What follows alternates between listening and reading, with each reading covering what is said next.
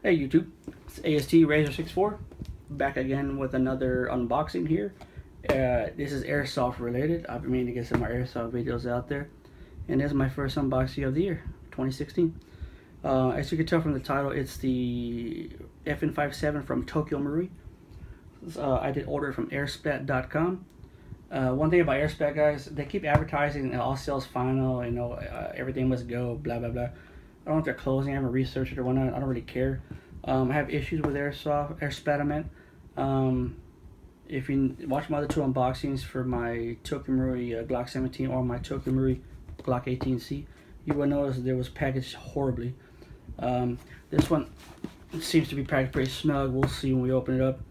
The guns still work, and they work flawlessly to this day, but they were packaged horribly. And also my unboxing for the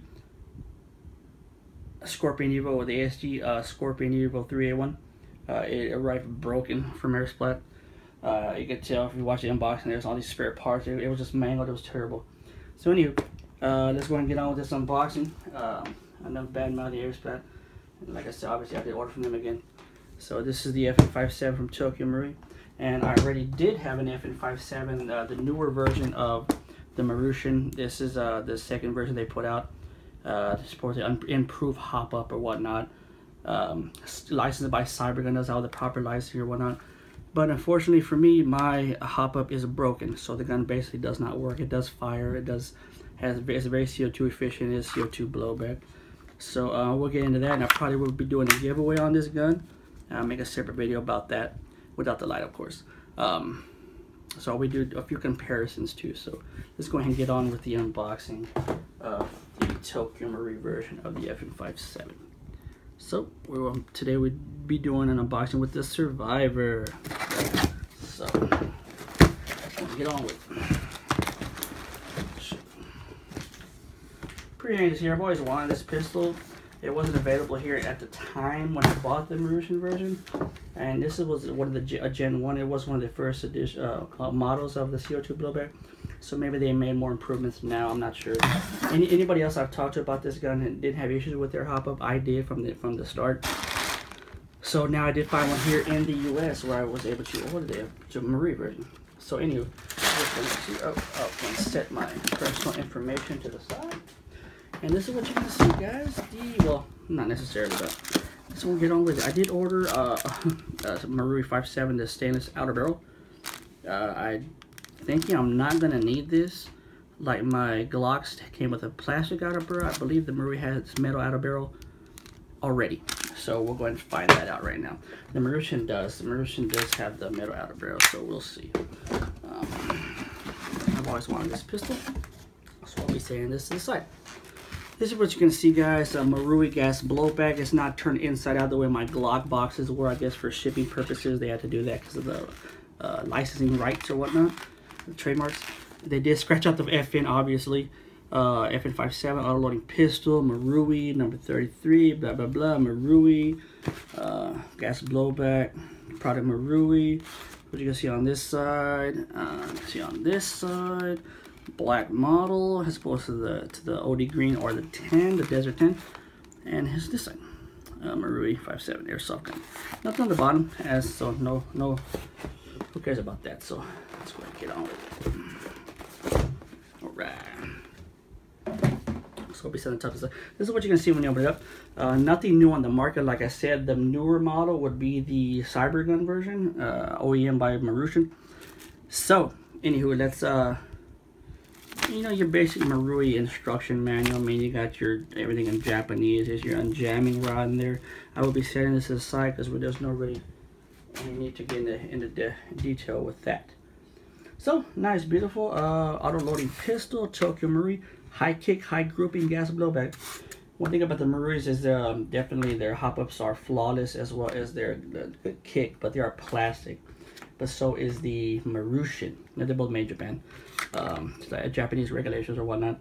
So what you're gonna see, your magazine. I don't know what the proper name for these are, but so you put those in your mag so you can dry fire a gun without holding the slide release, and make sure it's cycling properly or whatnot. So there's how to install it on the mag. And it's going to set this to the side because I don't even use those. Basic bag of BBs, Marui BBs. You may want to use them, may not. I'm not going to use them, but I mean, this should be fine with the Marui. So, anyway, let's go on with the guns. Hop up. One thing I noticed right off the bat between the two is the size. For some reason, the Marui looks a little bigger. I don't know. And that's what she said, or whatnot. But the trades, as opposed to the Cybergun, did get real licensing. I guess not. FC the Marusian version, F and Herstal, and the Marui version just has like some numbers there. Maybe this is more authentic to the real thing. I'm not quite sure. Feeling wise, they're both plastic, but the Marui is it does have like a more durable feel to it. Definitely the pistol grip does. Of course, all the weight from the Marui came, and the mag. These things are solid. They're super heavy, but I don't know if the Marui feels way more durable. So I'm going to take the mag on out. Magazine size, they're both going to be the same. As I said, this is CO2 blowback, and this is, of course, gas from Marui. You know, very CO2 efficient, guys. I'm not talking bad about the Marusian versions. I had a bad gun from the get, like I said, the hop up issues with the hop up. So enough, you know, enough with that. So more comparisons here. Made in Japan. They're both made in Japan, but this is Tokyo Marui. This is the other caliber. They both have the proper trays with the caliber and whatnot. Obviously, you can notice the iron sights are different. I'm sure the Maruis are more authentic than these, as you can tell. Iron sights are different, as well as the front iron sights. The Marusian are a little taller. And here's aim it down sights there. So on the bow, this is the Cybergun. That's the Marui. So, like I said, the Marui just has a better feel to it. I've always wanted the Marui, so let me see. Slide breakdown. They're both same. You're gonna pull that back, slide comes off, hop up, adjustable, whatnot. That is your slide release. This is your safety. This double-sided is ambidextrous safety.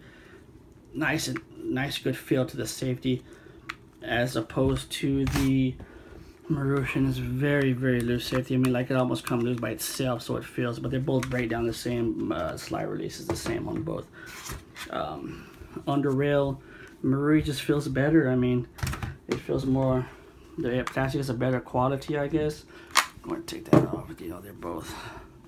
I don't know. It just feels better to me. I've always wanted it, so. Like I said, I didn't need the spare outer barrel metal that I bought, so I might be returning it. Probably just ended up keeping it.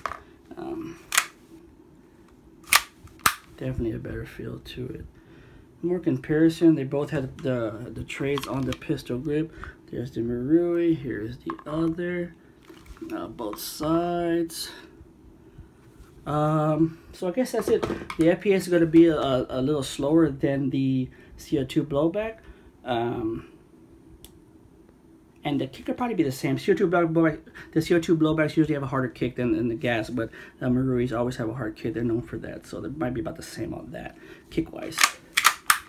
So not much to it, guys. Like I said, we'll be doing a giveaway on the Marusian. We'll make a separate video on that, and I'm going to slap the Surefire X300 replica on the new Marui. So. Nice, good, beautiful feel to it. So, you know, FPS wise, like I said, it's gonna be a little weaker than the Marusian version. But it, you know, the 5.7 was made to go with the P90. They both take the same caliber round, which is the 5.7 round. So, you know, it does go. You're gonna want to be running with the P90. You would want to be running also with the FN 5.7. So. Like I said, guys, not much to it. Be on the lookout for some more video game collectible unboxings in the future, as well as more airsoft. So until next time, it's AST Razor 64, and we are signing off.